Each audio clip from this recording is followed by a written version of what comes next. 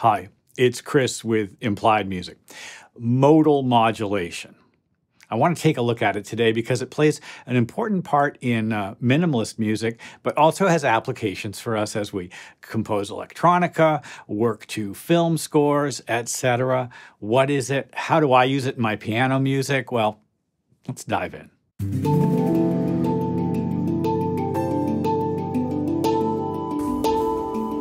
Well, first of all, if this is the second or third video of mine you've watched and you've just found the channel, please subscribe.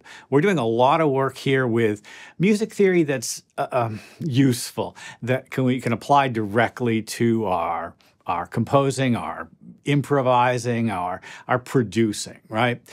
We want to come up with ways of talking about complicated musical ideas that are still functional for us, right? And that's why I want to talk about modal modulation, because it's kind of a big word, and you may run across other videos talking about it. But listen, let's get a quick definition of it, look at it on the screen, and then maybe play around a bit. So I guess the first thing I'll say is when you modally modulate, you change one set of notes from a specific scale into another without really shifting the pattern around. And let me show you what I mean. So here's my set of notes. A, C, D, E, and G. It's kind of the pentatonic scale in C. Now, that's the C scale, and it's 5 notes from the C scale. But if I shift that set of notes into a new key, and you're going to have to know your keys pretty well, we just need to pick the key. Let's say A major, since A is the bottom note. A will stay the same. C becomes C sharp. D stays the same, E stays the same, G becomes G sharp. I've modally modulated from C to A. We can think of these sets of notes as conventional modes, and you may have heard the names of the modes like Dorian or Mixolydian, but I just like to think of them in terms of like, hey, what major scale am I in? Just start with that idea. What major scale am I in? Okay, we'll do it again. And maybe we can figure it out backwards. This time, I'll do this. A flat, C, D, E flat, G. All right, let's look at it here. Now that's a gorgeous sound, and those notes are all the same notes that I played before. There's an A, there's a C, there's a D, there's an E, and a G. A is flat, D is flat, E is flat. This is the A flat major scale. So really easy. Listen to how this works. So C major, A major, back to C, A flat major, here we go.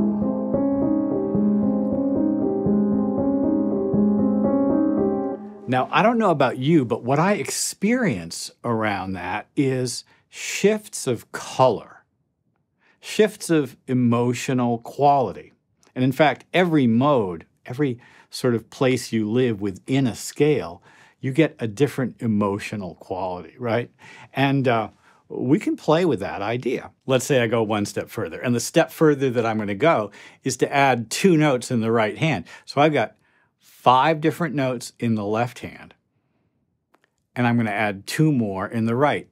That's 7 different tones, and that's an entire major scale.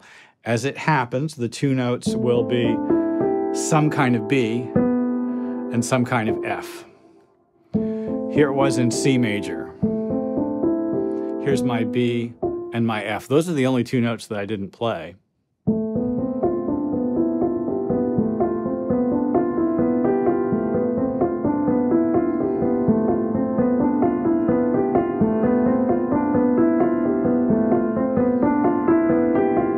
It makes a pretty pattern on the screen, and I'm basically just alternating hands, 5 notes in the left, 2 in the right. It's a 10-note pattern. You can probably hear it.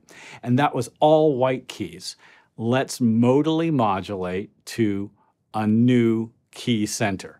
And to do that, we'll pick one of the ones that we did before, right? We're going to go to A major. In A major, the F is F sharp, and the B is B. So the sound will be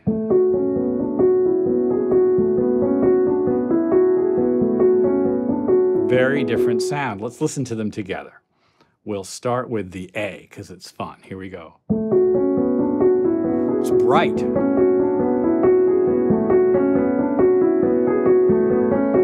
And now we're going to go to C. Oh, interesting, right?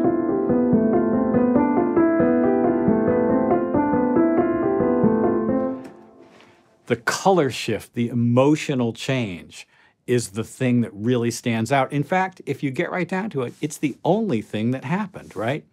I shifted in a way that really created a very different vibe. You could think of the pentatonic scale, the C major sound that I played, as kind of the A minor pentatonic, the A blues scale, right?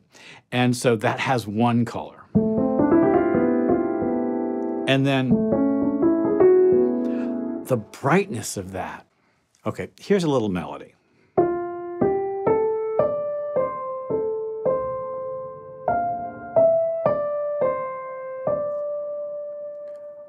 I think that's pretty. It was all white keys, and to my ear, I'm not sure, but I think it's in F. There's no B anywhere in there, but I think it's in F. And if I played that same melody in a different key, it would sound emotionally really different. Well, let's try chords. So, F.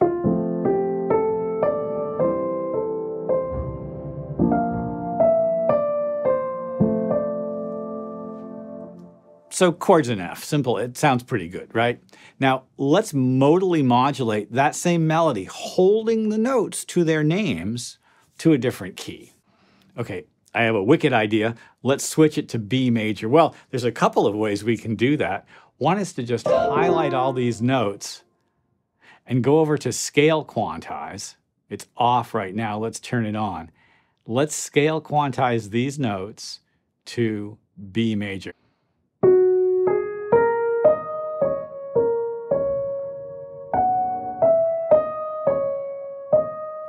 Very different vibe.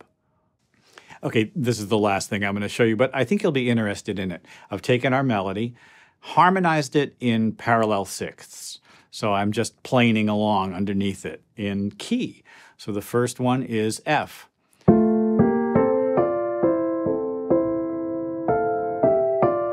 And then a modal modulation to D. Very different feeling. And then a modal modulation to A flat. Sounds kind of minor. There's some fifths in there, very plain sounding, very strong. And just to remind you, back to F.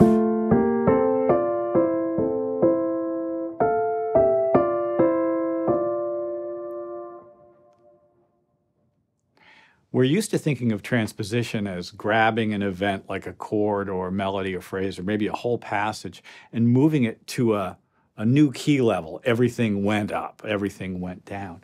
But modulation can happen in place, so to speak.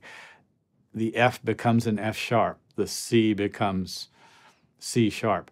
Or things can get a little more complicated. C can become D flat, depending on how you want things to work. In any case, the pattern kind of stays in place. I am a lazy pianist. I don't want to move my hands all over the place. I want to get the biggest bang from the buck that I can. And when you modally modulate to new places within different scales, you get different emotional colors. Those emotional colors are great for cinematic scoring, for epic music. They're also just excellent for creating backing textures in electronica, in dance music, even in rock. This is not a new technique, and yet because of the way and the tools that we have to work with these days, it's not a difficult thing to conceive of and to go ahead and do. I encourage you to experiment with it. It's fun to work on with your hands. It's not easy to do with your hands, but it's really rewarding. Well, I hope this has been useful. Like and subscribe. My channel's doing so well right now. We're approaching 5,000. Well, I know I'm a YouTube cockroach, but we're trying to do some good work here, and I'm really glad you're here. So I'll see you next time. you.